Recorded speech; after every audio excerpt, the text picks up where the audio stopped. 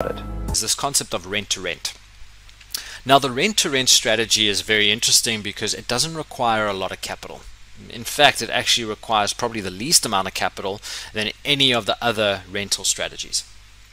The concept is really simple. The idea is that you rent from a landlord at a certain price, let's call it 10,000 Rand, and then you sublet the house to a couple of other tenants, and what you sublet it for is higher than what you're paying the current landlord.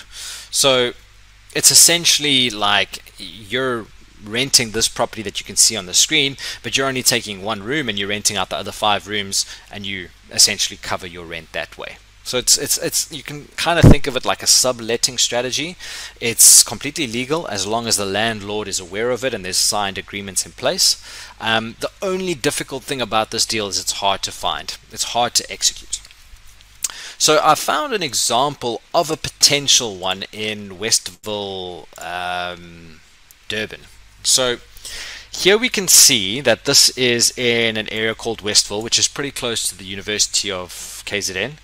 It's 6 bedrooms, 3 bathrooms, it's 1,200 square meters, it's massive. So if we just look here, you know, you've got a beautiful massive kitchen, you know, you've got lots of space. All of these rooms, you can obviously create a shared room, like a TV room for your students, but you could also, you know, change this up and put 2 extra students in here. You know, so if you're clever with how you creatively maneuver this property, you could probably fit more than 6 students in here. You could probably, you know, I would say you could probably put about 12 students in here. I mean, there's even a bar area, which I'm sure the students would love. You know, there's one of the bedrooms, nice and clean. What you could do here, because this bedroom looks quite large, is you could put a little panel. What do they call it? Not permanent drywall. Is it drywalling? I think so. You can put a drywall in there and partition this one bed into 2 small rooms, you know, and you could put 2 students in this one bedroom, you know, that's quite possible. You could convert this room, which seems to be an office, I would imagine. You could probably put another partitioning in here and put 2 or 3 students in there. This office space can be refined into student accommodation again. So I'm seeing lots of potential here for multiple students. It seems like wide open spaces. This is the kind of opportunity where a rent-to-rent would work really well. Now, when you're analyzing a rent-to-rent, it's always a bit difficult. Okay, so the first thing we've got to do is we've got to work out what we would be subletting it for. So I see 6 rooms that could easily cater for 12 students. So if I go 12 times 3,250, which is the rate at which NSFAS gives out student accommodation or pays for student accommodation, you could probably make about 39,000 Rand in terms of rental from your tenants. But you're only paying 16 to the landlord. So if we say 39,000 minus 16,000, that means that our cash flow will be 23,000 Rand minus additional expenses. Now, what does that mean? Well, all of these expenses, like your rates and taxes, your levies, your water, your electricity, your insurance, all of that will be paid for by you. That's part of the rent-to-rent agreement. So let's say that the levies, the rates and taxes are 1,500. You also need to pay for the water and electricity of all 12 students. So if they're all spending, let's say 300 Rand per month, times that by 12, you've got 3,600. So you minus that. You also need to pay for the maintenance. You need to pay for any vacancies. You need to pay for the management, all of those things. So let's say another, I don't know, 5,000 Rand goes towards that. You'll need to pay for insurance, another 1,000 Rand on that.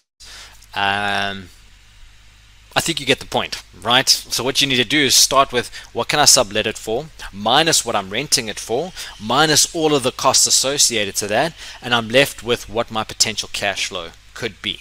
So what we're seeing here is that, you know, assuming my numbers are correct, and I kind of did just guess them, so please don't quote me on it, but we could probably walk away with about a 12,000 Rand cash flow on this property just because we were able to cleverly maneuver a property of 6 bedrooms into 12 student accommodation units. Does that make sense? This is a very, very powerful strategy.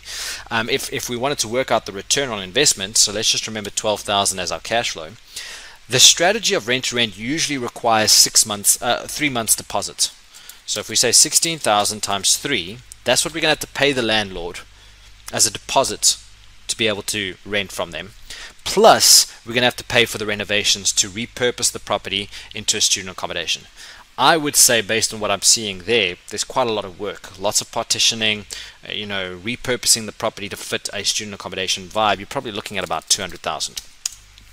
So, although I did say in the beginning that rent to rent doesn't really require a lot of capital, it depends how much work you need to put in order to repurpose the property to be fit for your subletting strategy. Because I'm targeting students, and because students need beds, they need furniture, they need space, etc., it's going to be quite a costly thing. So if we say 12,000, which is our cash flow, times that by 12, actually, sorry, I'm going to say 12,000, I'm going to times it by 10, because remember, students don't always rent for the full 12 months. So I'm rather going to work on a 10-month assumption. Divided by 250,000 Rand is our capital contribution, times 100 means our return on investment will be 48%. Which basically means that within 2 years, we pay back our original 250,000, and the rest is pure profit. So guys, that's an example, a very sexy example and a fun example of a rent to rent, where you rent from a landlord, you sublet to other tenants, and you live off the difference. Are you tired of having more month at the end of your money? It's time to venture into property investing. And although it may seem scary, don't worry. We've created tons of resources to help you get started. From tools that help you analyze deals, to online training courses, to one-on-one specialized coaching. Click the link in the comments below and get started today.